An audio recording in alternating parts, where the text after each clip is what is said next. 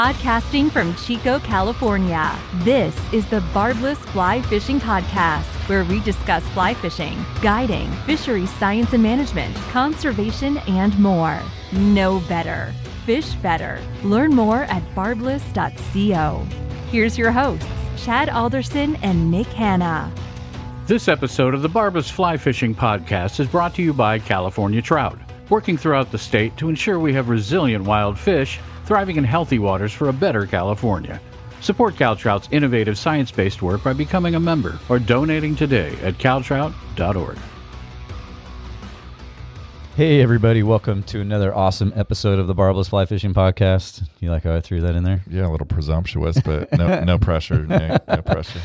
That's Chad, obviously. I'm Nick Hanna, and before I introduce our awesome guest today, I'd just like to share our thoughts. You got CalTrout now sponsoring us, and obviously would love to have you guys just hit pause real quick and log on to their website and become a member.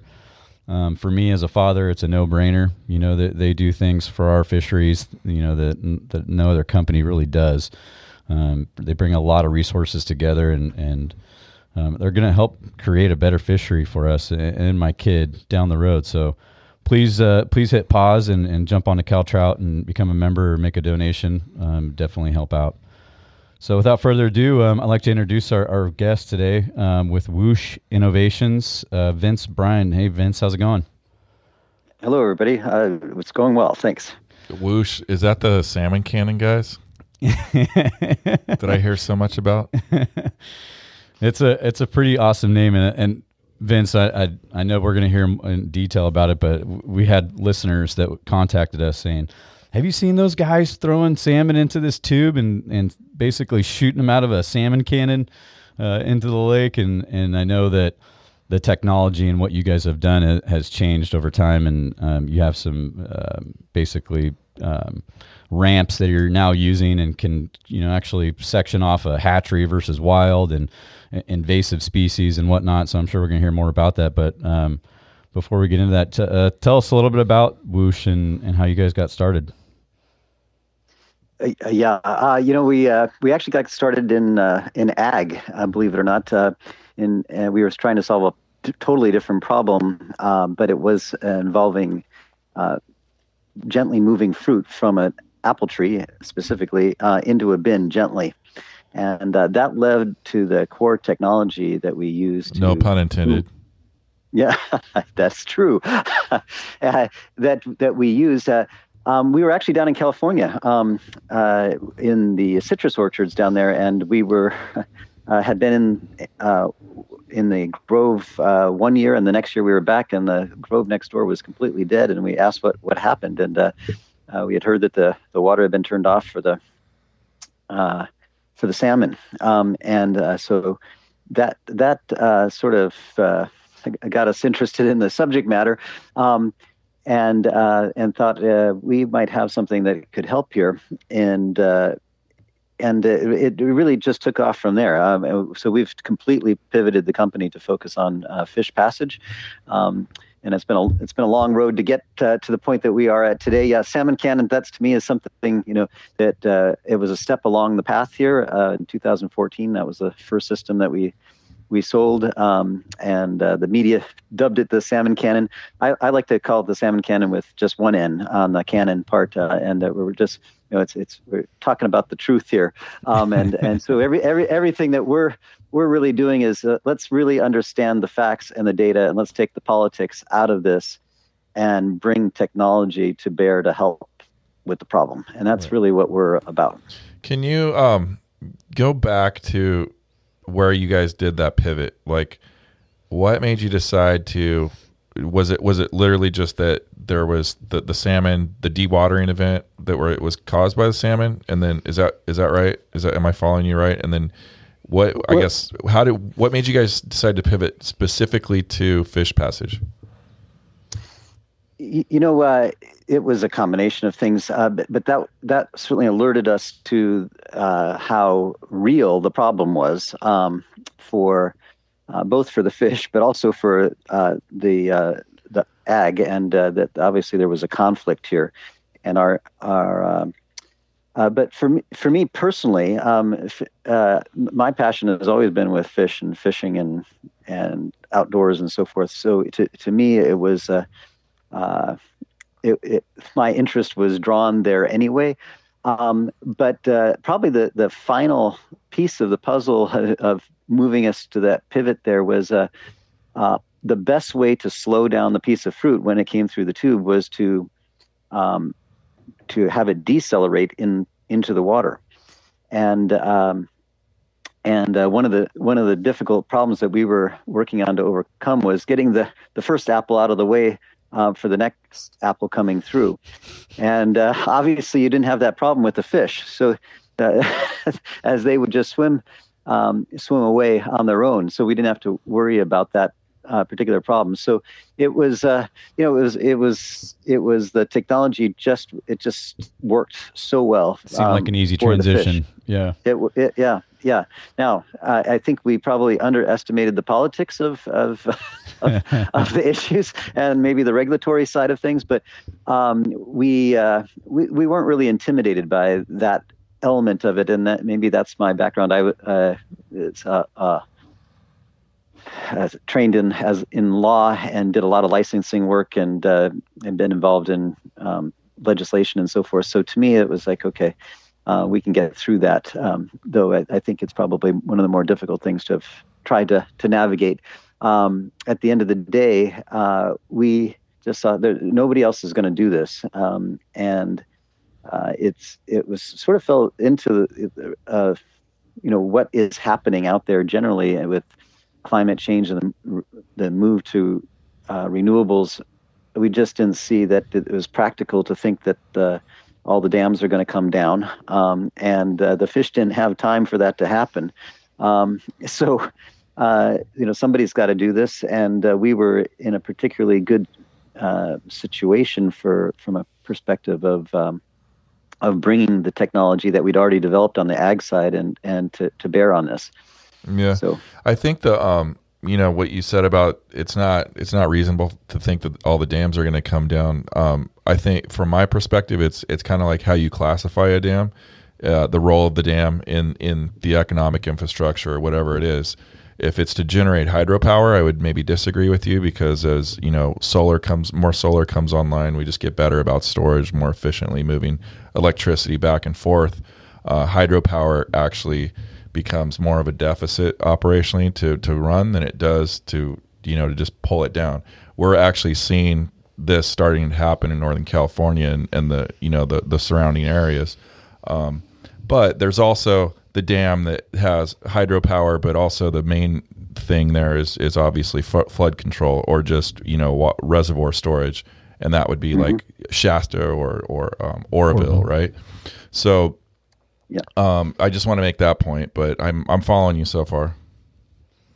Well, and I understand the point that you're making, but we've had to become much more expert in the hydropower side of things than maybe I thought we would ever need to be to understand what's happening here. And with wind and solar, the reason that the Department of Energy has been quite supportive of what we're doing here is that as wind and solar grow, you really, as you know, need that base load that hydropower provides. And the other options today at scale are not necessarily attractive. They're the carbon solutions or nuclear are really those options. And what is it? 40 countries in the world have 50% or more of their power coming from hydropower. So we're not looking at this as just in any particular area, there's different solutions that may be better, but a lot of the world is operating on hydropower. So, there's nothing more distressing to know that we could put a system in 3 months and have fish passing over the dam, and everybody to be arguing about it for 10 years as the fish dwindle every year. It's a super valid point. What can you kind of, for the folks that don't know what the heck we're talking about, I just realized we just kind of assume everybody knows what we're talking about. Can you kind of like explain visually what this thing does. Like, and then start with that first project that you set up in 2014. Your first client, maybe use that as an example. Yeah, sure. So from a development standpoint, well, one of the things that we learned in ag was it was really hard to do development when you only had a harvest once a year, because if you then made a change, you had to wait a whole year to test it again. So so what we decided to do is we had to go to a place where we had fish year round, and we went to Norway, and we started with dead fish for obvious reasons in the processing plants to let's get the transport technology down. That really taught us a lot about durability and what we were going to have to do there in various harsh conditions in Norway. But we had dead fish, so it didn't matter if we made a mistake early on with the fish. We went from that to aquaculture operations and in the United States, hatchery operations. So the project that you're talking about is the first system that we sold to WDFW, Washington State Department of Fish and Wildlife, was on the Washougal River with Thule Chinook salmon. And the state of Washington had been put under court order to separate wild salmon that were coming up the Washougal River from the hatchery salmon that were coming up. The hatchery was 14 miles upstream, and they were using the grounds spawning areas below the hatchery. So they set up a weir below 14 miles downstream, and they were trying to remove those fish, had to get them up the embankment up into their hatchery truck to take them to the hatchery. And so that initial system was, and you've seen a lot of video about that because it went viral back then too. But it was where they had trapped the fish in the trap, and they still do this today. They've been doing it continuously every year. The fish come in to the trap once or twice a day, depending on the number of fish. They open up the trap. A couple of WDFW folks get in there. They look at the fish, determine whether it's a wild or hatchery based on the adipose fin being present or not. And then the hatchery fish are whooshed, loaded in, as you said, into the accelerator, or the Salmon Cannon, as everybody wants to call it, and then they're moved up the embankment about 120 feet into the hatchery truck, and it just saved them a huge amount of time. Before, they were taking a tote that was filled with water, and they had a big loader that they would drive down the embankment into the stream, the river there, and the fish are trashing around. They get about 25 fish in the tote, then they try to dump it into the truck. Most of the fish would make it. It was just a very laborious for the people, but also for the fish. It was a bad experience. Sure. So that was the first system that we used with, if you will, wild and fish in the wild, but it was obvious even at that point that all this handling that was taking place was not a solution to the bigger problem, which was really fish passage over barriers and so forth. We just had to get through the regulatory part of this, that this was safe, the transport part, before we were able to put the resources and get the investors to commit to putting in the dollars to develop these sorting algorithms to it and so forth. So that's what we had. Phase 1, and then phase 2 was this whole sorting thing. So where we are today is we've put it all together, and just had a big demonstration at Chief Joseph Dam this week, on Tuesday of this week, where the fish have been blocked on the Columbia River since 1938, and there's a plan by the Northwest Power Conservation Council that's several years long to reintroduce fish in the upper Columbia. So this was a technical demonstration in a very large body of water, so from our standpoint, it's the culmination of all the work that we've been doing. We've had other deployments. This was installed on a 30-foot by 60-foot barge system, so we were literally able to move it into position once we got the permit, which happened in record time, but still took 6 months. 6 months. It does sound like record time. It's light speed. Yeah, we had it on a barge though, so we were able to avoid a lot of the normal infrastructure type permitting required. We weren't leaving any kind of footprint, and we were able to move the barge into place, and within 10 days we had the system up and running. Damn. So it's now normally we want 90 days or more. We just didn't have that much time, so we were doing a lot of work sort of off-site, so that once we got the permission, it was really just putting the system onto the barge and then moving the barge upriver. So that's but from our standpoint, hey, we got 85,000 dams in this country. We've got to be able to do 11 a day to get all fish passage in all 85,000 dams in 20 years.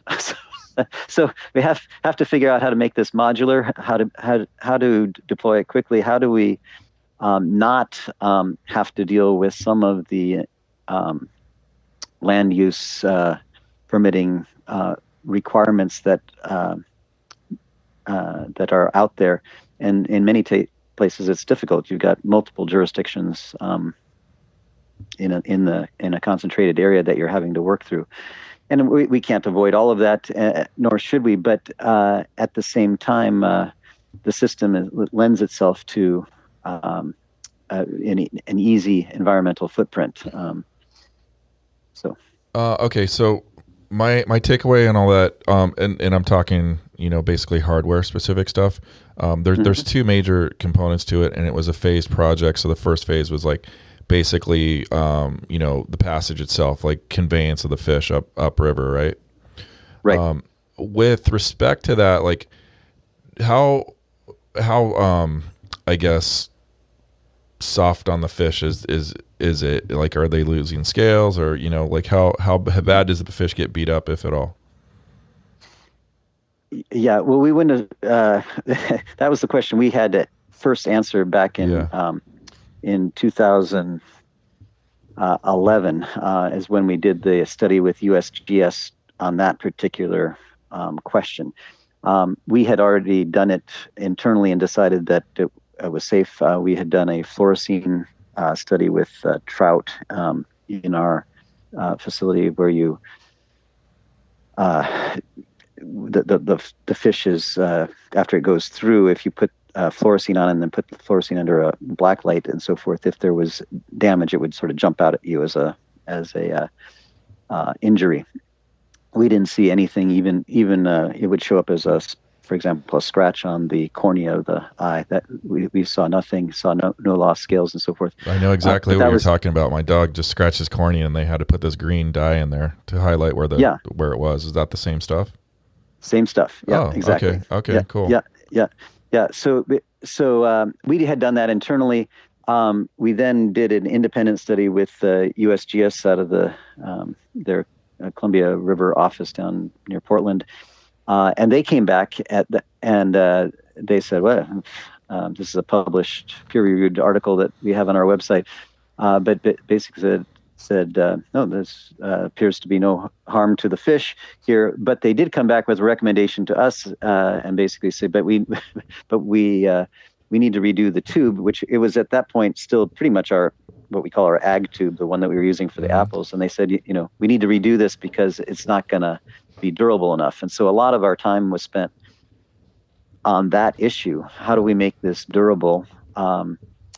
And still protect the fish as they're traveling through it. Yeah, exactly. So, go ahead. I forgot what I was going to say, which is actually pretty rare. It happens it's happened 3 times so far in 100 episodes. I'll get it. It'll come back to me. Go ahead, Nick. You had something. Well, I was Go ahead. No, I was just going to say that in history you got fish ladders, fish lifts, helicopters. I mean, you're talking about I've seen it firsthand. Here locally we have a small stream that has one of the last runs of spring run salmon that come into our valley, and I've seen those salmon just fly up onto the grates of a fish ladder and flop around back and forth, bam, bam, bam, bam, almost beat themselves to death, then get back in the water and then, work their way up through that ladder. Yeah. So, I mean, when I first saw this system, I was like, man, this seems awesome. This is just going to eliminate a lot of that. The fish already has to go through so much hardships to get to where it needs to be. If we can help it in some small way, I mean, why not? Why not implement something like this? I do remember my question now. Okay, so with respect to the peer-reviewed article that you mentioned, and then the study that was done on whether or not the method was harming them, was there kind of like a control group set up? And what I mean by that is maybe it's like 10 people doing it the old school way with their hands, doing the system like they would normally do it. Did you guys use that as kind of a delta, a data point, just to kind of do a delta? Well, not on that study. We've done 20 studies since, or there's been 20 studies done since that are all independent studies. But that first one was really, as I said, it was based on observation using the fluorescein. They were doing, they did blood samples, I think, to measure the stress, and so they had comparables to other studies that had been done. So they would know in previous years, whether this was falling outside a normal realm or not. But basically, there wasn't a control group within that particular study. Usually, in subsequent studies that we did, yes, there was a ladder control group or a trap and haul control group or something along those lines. And in fact, we've insisted at times that the study not be done without that control group there, because first of all, we're completely confident that we're going to be as good or better than whatever control group you give me, and we just know that that's the case. So from our standpoint, we only have something to lose by not having a control group there. Right. And in fact, if we showed up that we were worse, then we have a problem that we need to address. It would tell us that we've got to be doing better than what we're doing. So we're really interested in solving the problem, and we can't do that without. I'll go back to that Salmon Cannon thing. It's really CANON. It's really let's deal with the facts here, and then we can deal with the problem. If we're not really dealing with the facts, then we're really not ever going to solve the problem. So that has been our approach throughout, and that too has proven to be a challenge for us, because as we've made improvements and changes to make things better or to add features to our system, we're constantly having to reprove that the system is better. Yeah, so I get the sense that you guys Whooshh doesn't like the name Salmon Cannon because it conjures up some combustible kinds of visions of a fish being catapulted, maybe like a circus clown, into a net or something. Yeah, well, we love it. We love it just like everybody else does it from that perspective. But it is, our DNA, if you will, as a company, was how to move fruit gently. So, if you take a piece, you take an apple and drop it from 1 inch high onto a hard surface, it bruises. So, it really, it hurts. So when people think that, and a lot of the images that you see, that you've seen, that have been combined with other videos that people are making and so forth, it's not where we're at so far as the you might have taken this from a study that was done 8 years ago, and that piece of the video keeps showing up today. So it's a little odd. and part of it is that when we have a fish, from the fish's perspective, they swim in, they slide, and they glide. That's the fish's experience. It's like going to a water park. Yeah, a little bit. Yeah, but let's. I like to say, it's the equivalent for the fish of a skyscraper taking the elevator rather than asking him to take the stairs up. It's the same kind of experience for the fish here. It's really easy, and so they come in. When they're sliding, we're just taking pictures of them, 18 pictures of every fish that comes through. Right. And then we're making that instantaneous decision with the computer as to what to do with that fish, and then they're gliding through the tube. So it's and they don't come flying through the air like you're seeing. We could make them go flying through the air. That's possible, but maybe every 10th one just for the cameras. Yeah, but really, what's much cooler is when you look at the shots where we've got the camera under the water and the fish comes out of the tube and then they just swim away, and we have examples of that. The Oregon Department of Fish and Wildlife, for example, we were working on the Salmon River, and they had, at their hatchery operation there, they had been sorting the fish too, and the wild fish were going back to the river, and they were sending them down a PVC pipe that was just sort of gravity fed for 200 feet or something, and so the fish would be flopping around as they're going through the pipe to get down there. And they said, they told us about half of their fish would, as they re-entered the water there, would be floating upside down. Some of them would recover, some of them wouldn't. And we set up the Whooshh system, and every one of the fish just swam away, and so they schooled up and went. That actually gets to another question I've got. So, is there a max length or that was my vertical next question grade, well, like right? maximum grade, uphill grade, or what are the constraints, and physical distance constraints, and all that stuff? Can you talk about? I think minimums are not in too important, but maximums, could you could you get them up over Lake Shasta, for example? Yep. So the one we just did at Chief Joseph Dam, the dam itself was about 230 feet high, so just to give you an example, the longest system we've done is so far is 1,700 feet long. And a system that's 1,100 feet long, we typically don't want to go more than 40 degrees. That's not because we can't go more than 40 degrees. It just limits the size range of the fish that can go in any particular tube. So we can go completely vertical, straight up. But then I have to have many more tubes in order to get the full range of fish that we might encounter there. So typically, if we go at a 40-degree range, we get a pretty big range within any one tube of a size of fish. So if we're talking salmon, 15 to 35 pounds could fit in a single tube. Okay. All right. So another question. You know how like electricity gets pushed over a line from A to B, right? You start out with X amount of power and you come out with slightly less than went in because it just naturally bleeds energy basically. Yep. Do you guys get the same sort of kind of a phenomenon with dissolved oxygen content at origin versus destination, or the DO levels different?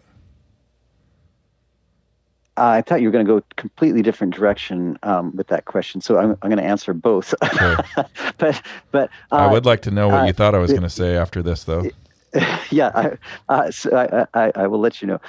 So where in the tube, it is not the tube itself is not filled with water. Oh. So when the fish is being transported through the water, if it were, we would be limited by physics. And the pressure we'd have to create in the tube, we would not be able to go up any height. Okay, I was like 40 degrees. Wow, that's like a lot of water, a lot of weight. But the key is there is no water in it. Okay, so I'm just moving a fish. Except that what we do for the fish, and this is it's simple, but it's it's delightful for the fish. Every 6 feet within the tube, we have a mist coming down in the tube itself. Okay. So that does a couple things. It keeps the tube lubricated on the inside, so that's good. But it also, in the studies that have shown that the fish are not stressed in the tube, they're clearly exchanging oxygen as they go through the tube. So that's why they're not stressed as they come out the other end of the tube. They're breathing the whole time, but they're moving very quickly without using any energy. What are they doing feet per second? Just It's like 20 miles an hour. 25 feet per second. Yeah, which is close to 20 miles really per hour. fast. Okay. Yeah. And that's under the regulations from National Marine Fishery Service, that's the fastest that a fish is supposed to re-enter the water. So in a trap and haul operation... Can you imagine the testing that went into that to come up with that rule? A lot of fish died for that study. The fish is always trying to go upstream. So if they were in a trap and haul and they were emptying a truck out and it was going down a slide down into the water, you can imagine the fish would accelerate pretty fast as they were going down the slide. But the fish is facing the wrong direction, and so the risk for those fish is that they catch their gill plate as they re-enter the water and it tears their gill plate. That can't really happen in our system. The fish will be going head first, but we're complying with that regulation. So in that very long tube I mentioned, the 1,700-foot long tube, and this is where I thought you were going, is with there is although it's almost frictionless over that distance, there is a reduction in the pressure effect, if you will, over distance. And so we at the 1,100-foot mark were basically had a booster pump in the system. And it was designed in such a way that we didn't have to have a gate or anything. It was just a continuous tube, but we were actually able to drain off the pressure that we had originally put into the system, which was about 1 psi, and then reintroduce it behind the fish again to keep it moving quickly. So there we were actually moving faster than 25 feet per second, and then we, towards the end, we bled the air out of the system so the fish would slow down to the required speed before it re-enters the water. So are you basically like creating a negative vacuum in front of the fish? And it's getting pulled through? We are creating a pressure differential. That's right. It's and the reason I make that distinction is if we were just sucking and the tube is flexible and soft, and in a long tube, it would be like a straw and it would collapse the tube in front of it. So what we're actually doing is when the fish enters, depending on the system and what we need to do, sometimes we are pulling the fish in, but that only occurs for a few feet, and then we actually reverse it, and we're literally pushing the fish from behind, increasing the pressure behind the fish. So we'll make it 15 psi behind the fish, and atmospheric pressure is 14 psi. So it is it is both being pulled and pushed. I mean, because physics, it's going to go to the lower pressure. So it's but it's not such a difference that it will collapse the tube, and we have a bigger pressure behind it, so that's making sure that the tube stays open. It's a simple concept, and what's really neat, if you think about it too, is that you can have multiple fish in a tube, and the fish that is moving in front of the next fish that's coming, as it's pulling, and it's actually creating grabbing it kind of. Yeah, it's creating a pressure differential there too. So it's actually then sucking it, if you will, behind it. So you can have multiple fish within the same tube and have them move right along. That kind of leads to one of my questions. How many fish compared to like a fish ladder can you move throughout the system in the same period of time? Yeah, right. Well, there's lots of different fish ladder sizes. So uh, the longer our tubes are, the capacity will go down because we're having to move. There is a limit on the number of fish I can have in any one tube at any one time. So our standard sort of answer to this question is that right now the thing that is limiting us is the sorting algorithm. And so we can do 40 fish per minute. And that's how long it takes us to do the calculations. So that we're assuring that the fish gets into the right tube. That's about 57,000 fish over a 24-hour period. Can you let's talk about the sorting technology for a minute, because I think that was really the breakthrough for you guys, right? Once you got the conveyance part down. Can you kind of like explain how that works? Some of us are technical that listen. Yeah. Sure. Just, more details better than no detail. Really like to know. I mean, I'll cite an NDA if you'd like. I'm kidding, but just kind of talk about your sorting technology from the hardware, if you're using vision systems, and all the way up to the software stack. Yep. Okay. Well, again, so remember we started out in fruit, and so in packing houses they've been sorting forever, and on the harvesting system that we were working on prior to the fish, we also had a scanning system there, and we would sort on size, color, and defects. And if you think about it, it's not much different for the fish. You just have to label it a little differently. So size for us is still circumference. We need to know that, but we measure the length as well. But the important part for us to get it in the right tube is the circumference. That's just like an apple. And then the size, color is in fruit would be the same. Think of that as in speciation. If we can identify the color spectrum within a fish, then we can identify the species. And then the third element was defects in fruit. For fish, that would be, think of that as the adipose fin. Is it there or not?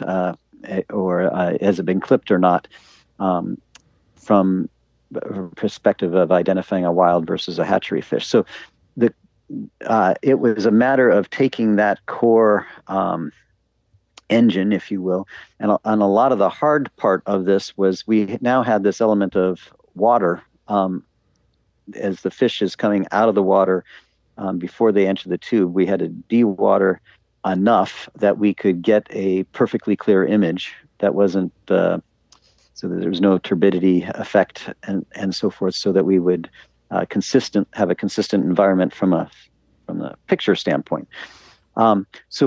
So from a development standpoint, what we do is we need about 1,000 images of a particular species, and then we can actually use artificial intelligence. And this has moved so quickly in the last few years that we thought this was going to take forever, and now we just don't think so. We just need 1,000 images. Are you guys using like Google machine learning or like what Amazon's got or what Microsoft's got? Can you talk about that a bit? We are not using either of theirs. We are using a proprietary system that I'm not going to disclose here, but fundamentally the ideas are the same. Right. And it's working in the same manner. For us, we're modifying this to work particularly well with for the kind of work that we're doing. But so it's not the concept isn't foreign. What was really the hard part of this whole thing, and the reason I think fish have not been the focus here. The water that the fish are usually imaged in is really a hard medium to work with because it doesn't give you a consistent background, and so the background separation becomes this gigantic problem that you're trying to overcome all the time, and that's what we had to work so hard to overcome. So, are you guys using or you're using infrared sonar and then images and all three of those layers or some mix of those to kind of figure this out? We're not using sonar, but we do use infrared and the optical, both. And like throwing IR dots then at the subject. Kind of like when you unlock your iPhone with your face on iPhone 10. You know, that front facing IR. Well, I'm on Android, so oh, I'm sorry.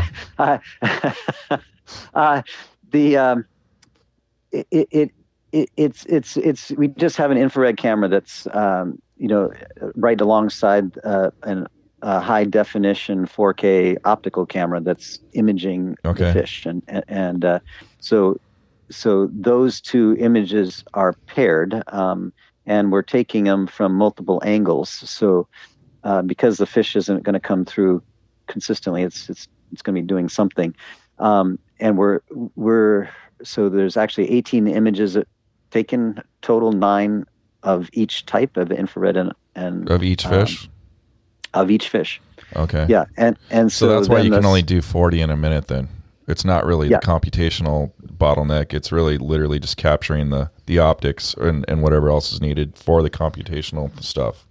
Is that right?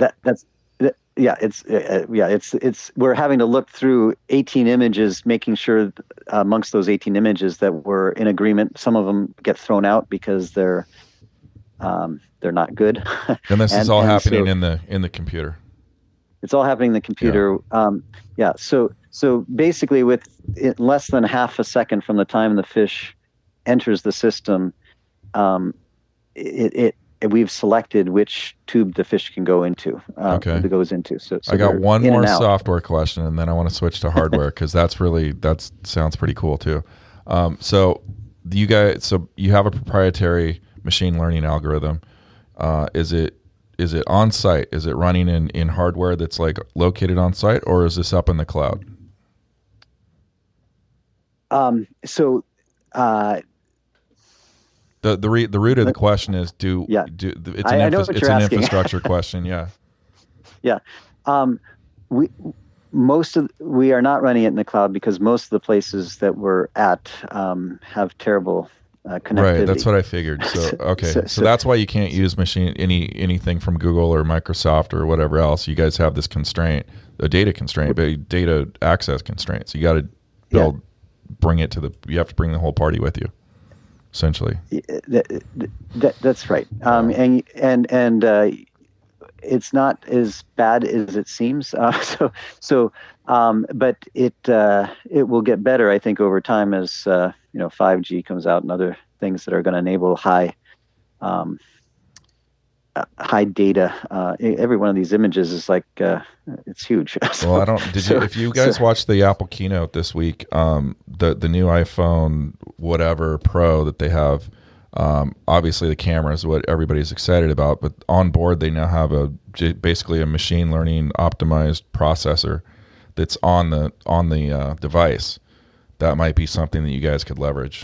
Maybe let your engineers know. Yeah, I will for sure. Because I could see that running. You could possibly run that whole thing, just port it to an iPad or something, right, and run it there. Mm-hmm. Anyway. Yeah, it's. I think this is just going to get better and better as the technology, and it's moving pretty fast. So, the key for us was really getting how do we get the image that we really need to have here and know that we're getting that image. And that was because we had subjects that didn't, individuals that didn't, necessarily agree with what we were trying to do, which is take their picture. They wouldn't just look at the camera and say, geez, I know. I have a dog. I can't get him to take a freaking photo for the life of me. So I can imagine a salmon's got to be tougher. Yeah.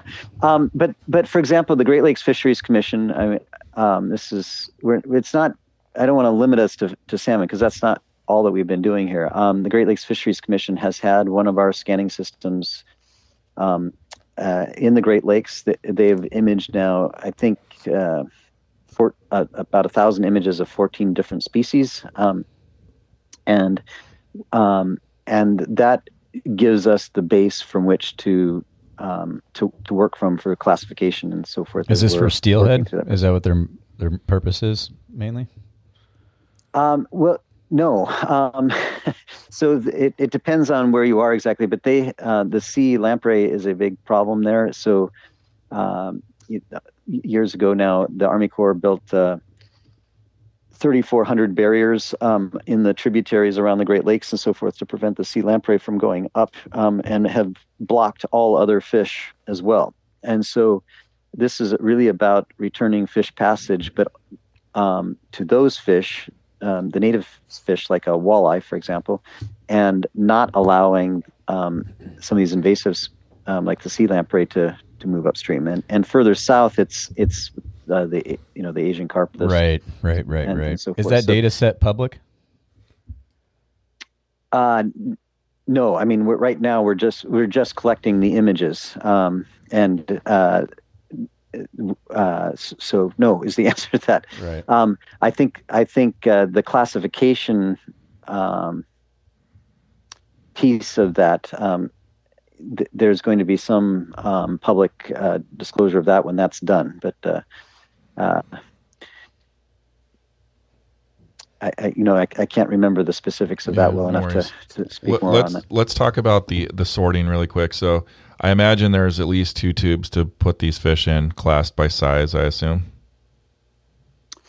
That's always we have to have that size, and then is there anything else beyond that we're doing? But yes, most of the time we need at least 2 tubes.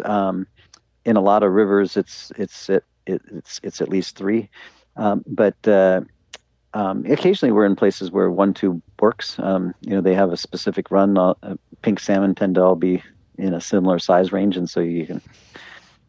We always have a bypass. I think that exists no matter what. So if a fish came through and the scanner either couldn't identify the fish or didn't get the image that it needed to size the fish properly, what would happen is the fish would just be it would go right back into the water. We wouldn't direct it into one of the tubes. So the default is bypass. We took a picture of them, they go back in the water. That was one of my questions and concerns, because you're talking about, a lot of the Chinook salmon, for example. Some get up to 65 pounds. There are some really big Chinook salmon out there, and then obviously the small jacks that are involved. So, and those are genetics, right, that we want to continue to be in our environment. So that was just one of. Is that a pushback that you get a lot, or? No, I mean, to me, it's just what's the size range of the fish that we expect in this river. Right. Then we have to put the appropriate. We put the appropriate size tubes on that system. But if we were to be surprised, there's a giant. They said the biggest fish is going to be 40 pounds in this river, and we get a 60-pounder. Then what the scanner is going to go is, nope, that's not going to go, and we're just going to put it back in the water. Right. It's just going to slide right back in. Okay, so I got a couple questions around, from the perspective, concerns basically from the perspective of, say, fish passage engineers or biologists or conservationists. Okay. Mm-hmm. So when you guys talk to your traditional fish passage engineer in like California, Washington, Oregon, for example, where some of the these dams are starting to come down, what is their take on what you guys are doing? And I think also the conservation, I can see a conservation angle there too, right? Like if there's a dam that is got some inertia to be pulled down, and all of a sudden you guys come in with this technology, making the this project questionable in terms, or maybe solvable by another mean. That's the short term solve, right? But then there's the long term. If the dam was down, all the downstream ecological benefits of having that dam down are pretty obvious. How do you guys answer questions that come up like that? Like, what's your stance? Do you understand what I'm asking? Okay. I understand totally what you're asking, okay. And this is the politics of the fish that exist everywhere here. the most direct answer is we try to stay out of that debate the best that we can, but we're often drawn into it. We just said, look, we're from the fish's perspective, they would like to get up, and when do you want them to get up? I mean, that's the question. Do you want it to be sooner or later? So there's a certain uncertainty in any taking down any dam as to when that might actually happen. And so our answer to that is then, well, why don't you put this in the interim? And then at least then what you're doing is now you're reintroducing them up above. It may be years before it comes down. At least they're reestablishing themselves. You're doing a lot for the water and the other environmental factors that go into a successful reintroduction. So that's a really good point. I think as long as there's a time constraint around the installation, I think, that's something that could be dealt with. I'm not following you. Well, if there's a time constraint around your guys' engagement with that particular project, right? If it is indeed framed as a stopgap until the actual project comes to completion, why not, help the volitional passage happen in the meantime? That would be pretty cool. Yeah, I mean, I think that's the right answer in many situations. There's others that we've been working very hard to understand that in many situations that the dam isn't or can't come down. It just can't. Yeah. You've got one of those situations there at Potter Valley down there. It's the Eel River. Everybody. Yeah. To us, this is such an obvious thing. We should be in there moving fish next year, as an example. And for a fraction of the cost that was being talked about with the ladders before BGT walked away from the whole thing and said, forget it. The reality of it is, from our perspective, just looking at and trying to be fair to everybody's side, here is this is unlikely to get resolved in a way that isn't diverting some water. What the thing that we can offer here is we're not going to need water to move the fish upstream. And so if you can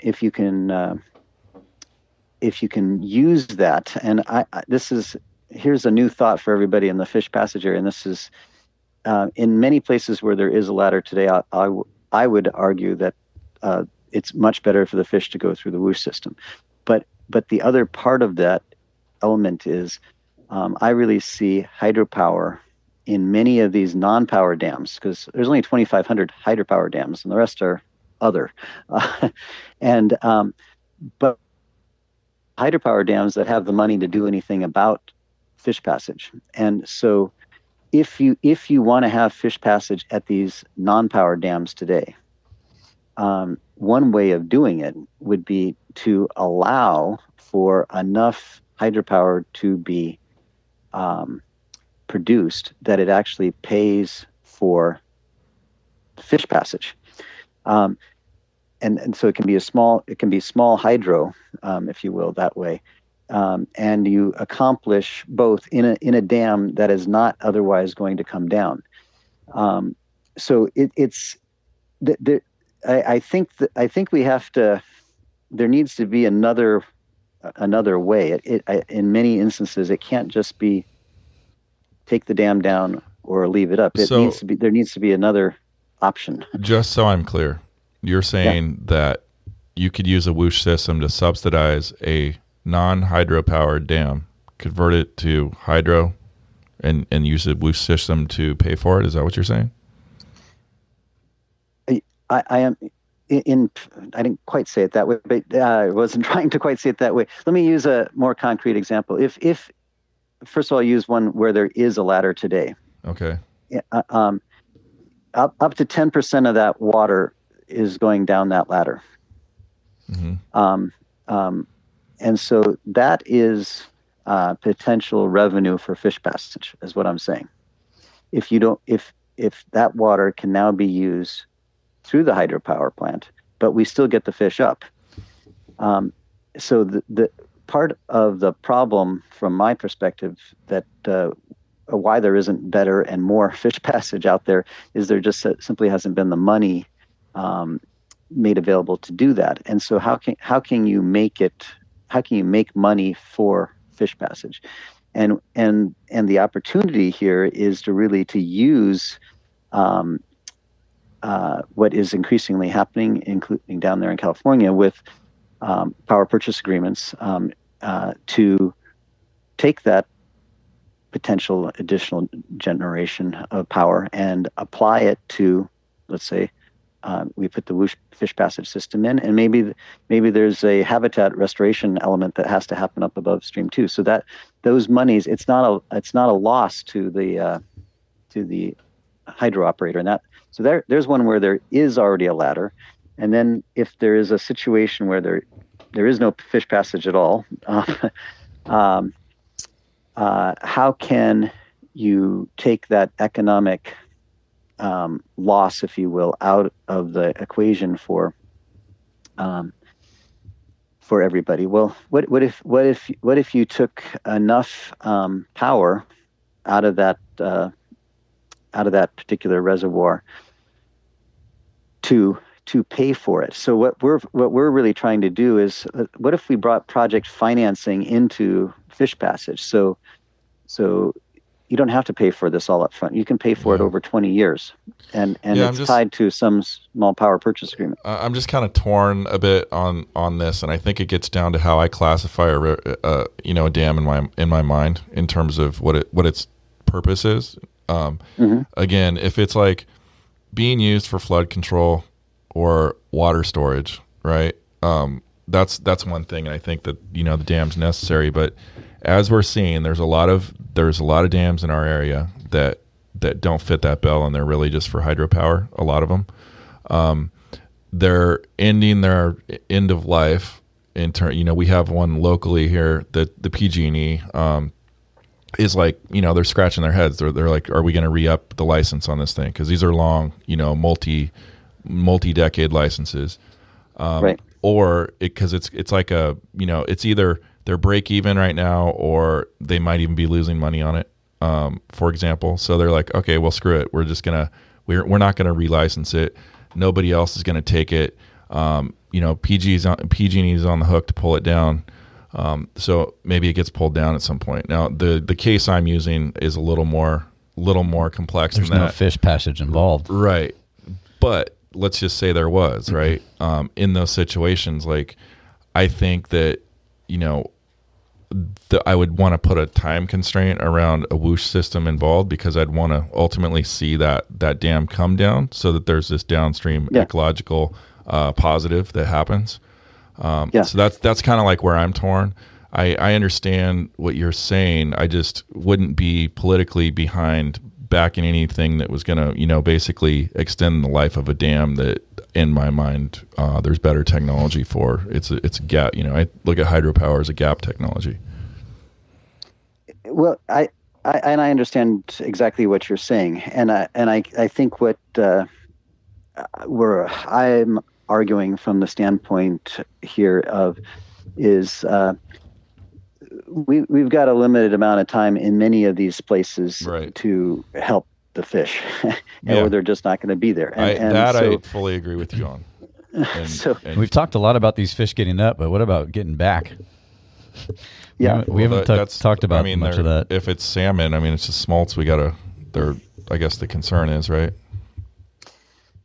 That's right. We're always asked about that. Do you have this? Are you going to announce the salmon machine gun? Shoots 50 cal smolt bullets. Well, we're going to think more carefully about our naming conventions going forward. But we do try to have fun with the names of the various products that we've got. We've got a product for Elver, which is the juvenile eel, and we call it the Elverator, for example. That's pretty cool. The downstream side of things is there's a lot of attention and there's a lot of focus and a lot of money going to it. And when we started, we actually held a charrette and had folks from all the agencies and a lot of experts and so forth. And we asked a simple question. If you were to start, where do you start, upstream or downstream?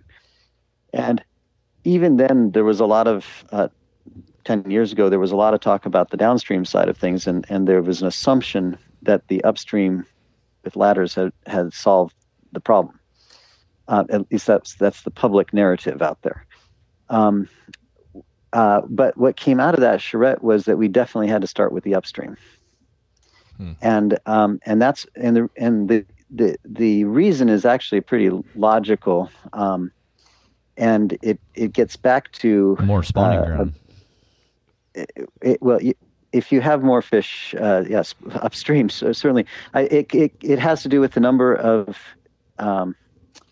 eggs that are being carried in these adult fish, and if you want to have an impact on the number of juveniles heading downstream, the easiest way, the way you can have an impact the fastest is by getting more of the adults to successfully spawn.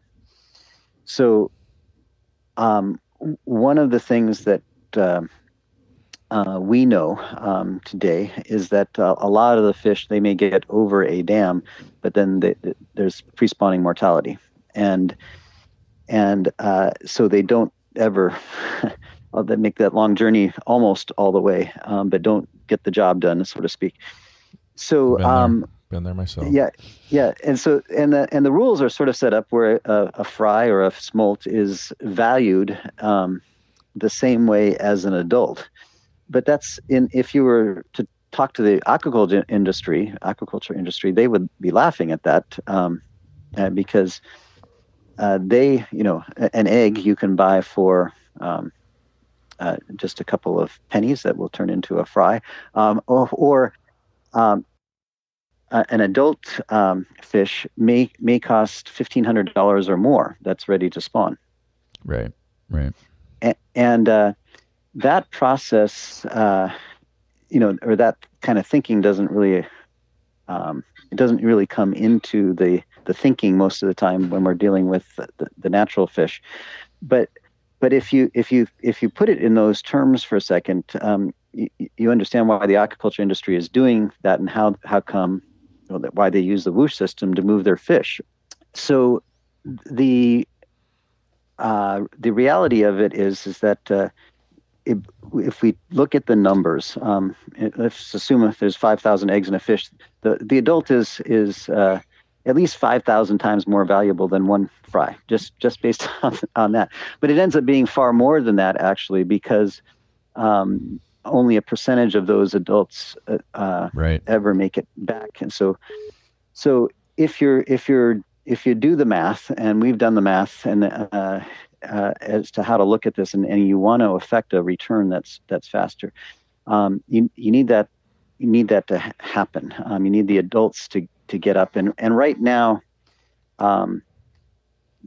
there's success getting past a ladder, but the success of getting to the actual spawning grounds and successfully spawning is much less. Yeah, makes sense. So that's we've got to address that. And then the other part of it is that our rivers have filled up with non-native species, often predators to the juveniles, and that's where we also think with the scanning systems, to be able to remove the invasive species that are moving between these waterways, and this is where the barriers that are out there can actually be helpful here in cleaning things up, if you will, that are of what's happening in the river. In Washington State, for example, smallmouth bass, a great sport fishing fish, but they're not native to the Columbia River. Are just they devour and we're doing effectively nothing about that today. The American shad, which has come into the rivers, is in the Columbia River. They they outnumber all the salmonids coming into the river by far now. Wow. Every year.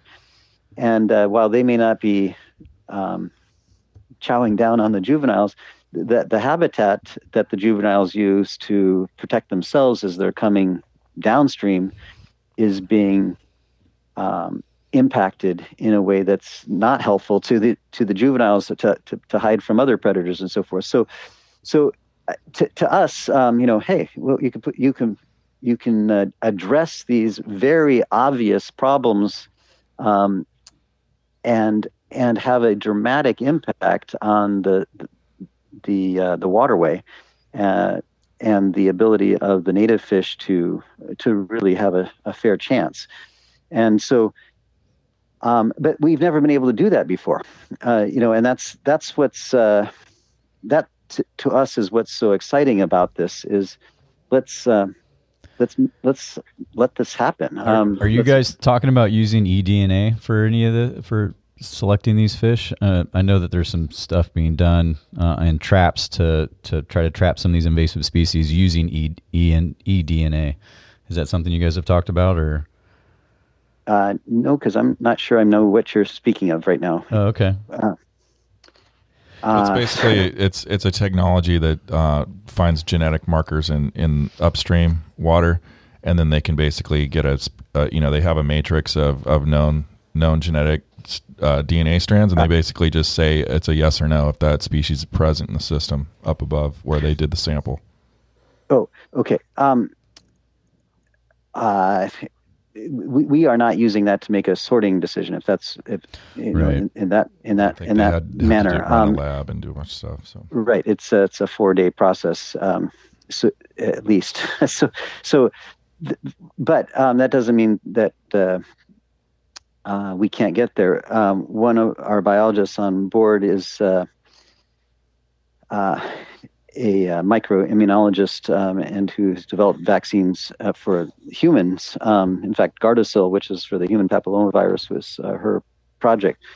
And so we've asked a lot of these, kinds of questions. For example, if a fish is going through the tube, and let's say we could identify that fish that's moving upstream is diseased.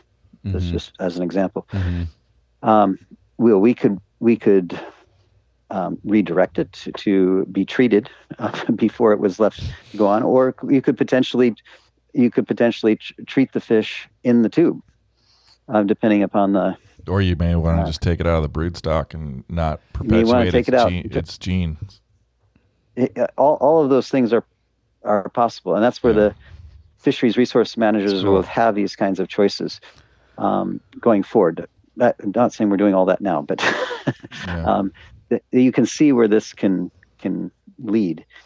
And for those who are we affecting Darwin's theory here by helping the fish at all? I don't know. I mean, I think clearly we're having an impact on that, but we've already had the impact by the barrier that we put into the river.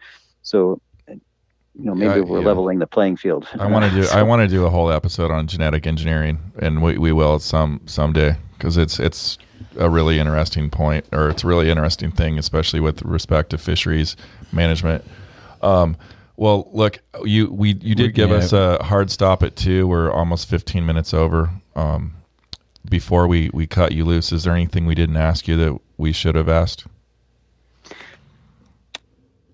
No, probably not. You guys covered things pretty well. I would just say this, that in order to affect the kind of change and not keep doing exactly what we've been doing for the last 80 years, it really does have to come from the people and the fishermen to demand better. 100%. So what you guys are doing here, I think in educating everybody, that's a big part of why we're trying to be as open and public as we can with, and even have some fun with it on the social media, is that the politicians the politicians actually respond to that, as we've learned. So as we as the public and we as the fishermen out there who are wanting to continue to enjoy this and enjoy this with our kids going forward, it's just critical. That happened. Your kids are only going to go out so many times and not catch a fish and and want to do it again. So I think that we are at this point here where we're really saying we haven't, there's all this change going on. There's globalization, there's climate change, and there's technology. And the fish have been affected by the first two. But we haven't brought any of the technology that could benefit them really to the table here. It's time that we do that. And if we don't do it, then it's just too late. So let's do it. It's sad that it takes so long for some of those things to get through the system, right? I mean, you're right. Everything you're saying, and we totally agree. And that's one of the main, and we're finding that along with a lot of the episodes that we've been doing, is that all these people are coming together at a time when it needs to happen now to make this change. So, I think the system's great. I know there's a lot of pushback, but I think it's fantastic because we have to do something different than we've been doing for the last 80 years. Well, thank you very much. It helps to have people helping along, and we've had a lot of help along the way. And I think we've really done a lot of work to try to do the hard science behind it, also, so that it makes it a less risky decision for everybody. That this is the right thing to do. It's not that it's you're going out on a limb here. It's absolutely what you should be doing. Well, let's have one of your project managers back on the show here in a little while, hear about, because I know this is new, and I'm sure there's more to it, and we'd like to hear some kind of on the ground stuff. Yeah, that's and happening. I want to know how the heck you guys go in and even give a price. Like, how the hell do you even bid that? There's so many different variables, and so maybe another episode with someone else just to talk about that and stuff Nick wants to cover. That has been one of the trickier things, but it gets easier over time. Yeah, like all things do. Yeah. Okay. Well, thanks a lot so much. Yeah, no, thank you, Vince, CEO of Whooshh. Whooshh Innovations. Whooshh, Thank you. It is. I know you're busy. You got 85,000 dams to address and very little time. So thank you for taking the time to talk to us today. And it was great. Thank you for your time. Appreciate it very much. Thank you. Thanks, Vince. All right, tight lines, everybody. Bye-bye. Well, I'm not gonna hit stop yet. If you like this episode, please leave us. Yeah, here comes the pitch. Oh, Vince hung up on us. If you like this episode, other than Vince, please leave us a review on Google Play and iTunes, or wherever you get your podcasts. We're on Stitcher. We're on where else? We're on Spotify, all kinds of places. We're in every nook and cranny corner, whatever. Also, we have a Facebook group. It's private, invite only, so no one will spam you. We do have some good conversations in there with some pretty smart folks in all parts of the industry. There's retail people in there. There are guides in there. There's guys like me and Nick in there, fellow anglers. There's biologists. There's entomologists. That's funny. I thought it was just you in there. Astronauts. Well, it may seem that way because I post a lot, but I think we're like pushing 300 people in there now. Anytime we do any of our software releases or anything, we put the notes in there, release notes, so you know what's going on. And if you guys have questions, feedback about any of the products and stuff we're working on, whether it be the podcast or whatever, that's where you can interact with us pretty easily. And also direct messages on Instagram. We get a lot of direct messages on Instagram from people, and we really appreciate all the feedback, advice, all that stuff you guys are shooting us over the internets. That's all I have for this episode. Thanks for joining us. Again, CalTrout, props to you guys for supporting this show. We can pay that intern, Manny over there, sitting there quietly in his headphones. Doesn't know I'm talking shit. He hears you. Oh, he does? Okay. Anyway. You want to just keep going? Okay, I'm tired. Okay. Thanks for listening, you guys. Tight lines now. Bye. Special thanks to our sponsors. Without them, this show would not be possible. And thanks for listening. If you have ideas or any questions for the show, send an email to fishon@barbless.co or join our Facebook group at facebook.com/thebarblisspodcast and tap on the visit group link. Also be sure to follow us on Instagram at barbless.co or find us on YouTube. Thanks for listening.